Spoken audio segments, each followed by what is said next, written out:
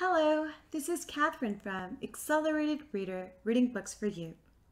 Today I will be reading Chapter 46 from Two Worlds, a novel of friends and foes from strange places by Laura T. Lee. Before I start reading, I would like to give a big thanks to the author for sending me this book to read on my channel. In the description below, I've included links where you may find and purchase this book. Don't forget to like and subscribe. Chapter 46. After school, Lily grabbed her backpack and took the bus home. She went up the stairs in her apartment building to the third floor and went inside her room. Her mother greeted her with a hug. "How was school?" she asked. "It was fine, Mom," Lily replied. For a second, she was tempted to say, "Oh, I was abducted by some elves, but I'm fine now. I was in a war, Mom."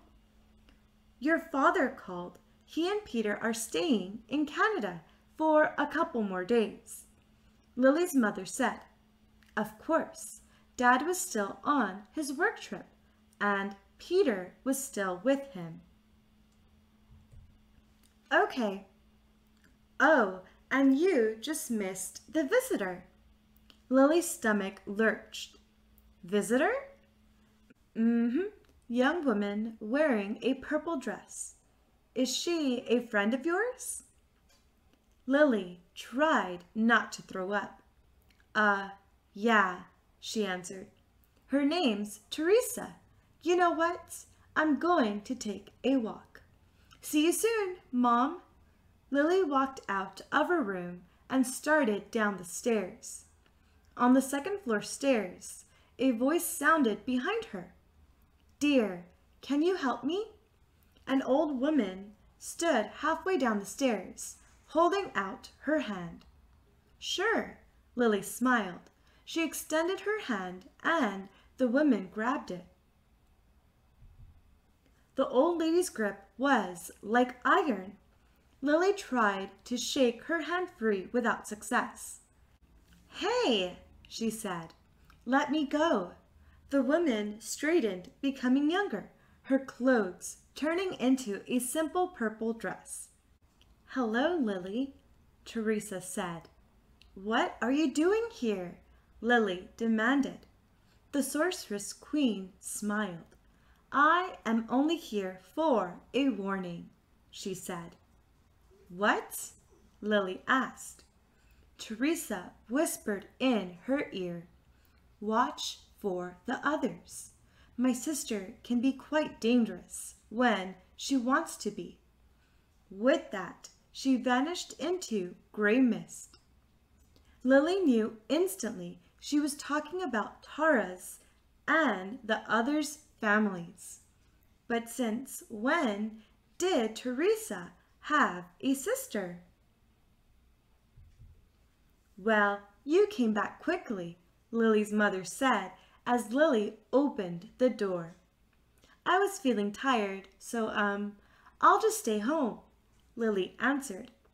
It was hard sleeping that night because Lily was sure that Teresa would come back for her. But eventually she decided to give in, and she closed her eyes. The next morning, Lily was working on her math assignment in school when her teacher suddenly said, "Okay, class, say hello to our newest student." Since these are the last 5 days of school before summer vacation, she's only visiting, and then she'll join the school like everyone else.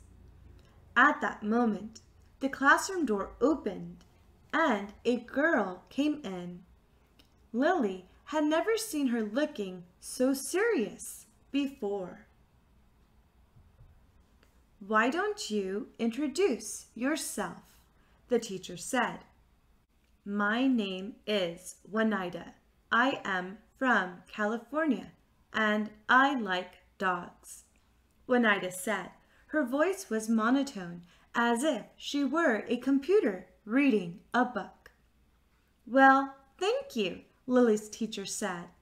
There's an empty seat next to Lily. You can sit there. Lily, Juanita tried to get to know each other. Juanita walked stiffly to her desk and sat down. During lunch, Lily and Juanita sat at an empty table. Somehow, Juanita had a ham sandwich with her. As they were eating, she said, "That was embarrassing." "You did fine," Lily assured. "How did you get here anyway?" Juanita turned to face Lily. "I know Teresa had something to do with it, but otherwise, I just ended up here, somehow, knowing what to do," she groaned. "I might never see my family again. Jake's at the Empire State Building.